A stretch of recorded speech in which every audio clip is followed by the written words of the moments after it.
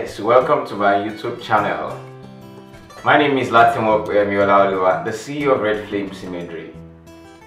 Yeah, so thank you so much for the engagement thus far, and even in the previous video that we just concluded last week. Don't forget to click on the like button, subscribe if you've not.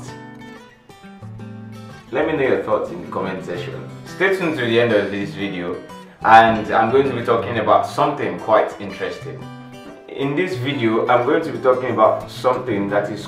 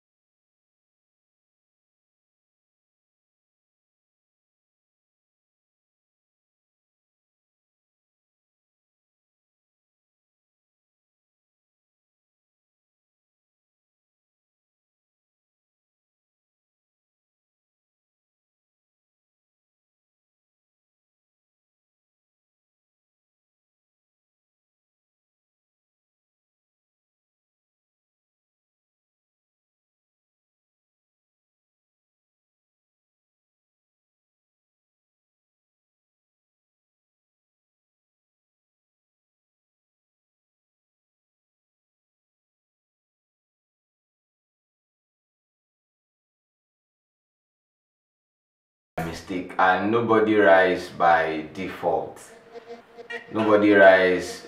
Yes, wealth, money or success is predetermined. There is no mistake in that, but you still need some factor like grace, like favor. You still need all those things, and as a believer in Christ already, we have that. So you need grace, you need favor, because you cannot afford to depend on your hard work only. The next one is the skill. With the skill, you have to know it to a point whereby you are exceptionally talented, exceptionally good, just quite distinctive, such that when everybody sees it and they'll be like, wow, this person is really good. So that is just, you have to be exceptionally good. Another one is your mentality.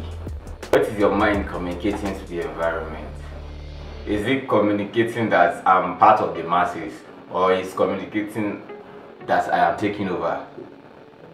Once your art can communicate success, one way or the other. It is just a matter of time before the manifestation comes. It's the same thing with photography. If you have the mindset that, yes, I'm starting photography now, but within so and so period, I will be everywhere, and it is not necessarily 10 years. It can be a very short time. So it is what your mind is communicating that you'll be working towards. Once your mind gets it right, I mean, you'll be like, wow. That is why attention must be paid to your thoughts pattern, so that you don't just allow anything inside your head. Your mindset is very important. Once you get the mindset of a success person, success is just only a matter of time. That's the thing. So in a competitive world, just like in a school environment where we have the first, the second, and the third best students, the difference between those three people and the rest of the class is that they see themselves at the top. It's their mindset, not necessarily their hard work. Their mindset influence whatever they do. Their hard work, they are studying late, and all of those stuff. It is mindset actually. The last one is going the extra mile. That's my last point. The question is, how many people are ready to go the extra mile of doing something, of really learning what something entails? I mean, it's just like in school, in schooling environment, we just expect the teacher to teach us, we learn, we write, we read and pass exam. But how many of those students go at the extra mile to go and do research online, in libraries, about what they are being taught? It's the same thing in photography. How many people are ready to go the extra mile of doing research, of learning, staying up late in the night if possible, of learning for hours and hours and hours, of going to seminars, of doing so many things that an average person wouldn't even do? You have to learn to do extra mile. You have to learn to. Most successful people, they are people of high activity. They do a lot, they learn a lot, they practice a lot. So you have to be ready to go the extra mile for anything, for success, even in anything. In a world, in a country where there are so many people in photography, one thing that will make you to stand out is going the extra mile. Going the extra mile to learn editing, going the extra mile to learn how to shoot, going the extra mile to learn how to do the business of photography. Like I told you in one of my previous videos, the business of photography in Nigeria.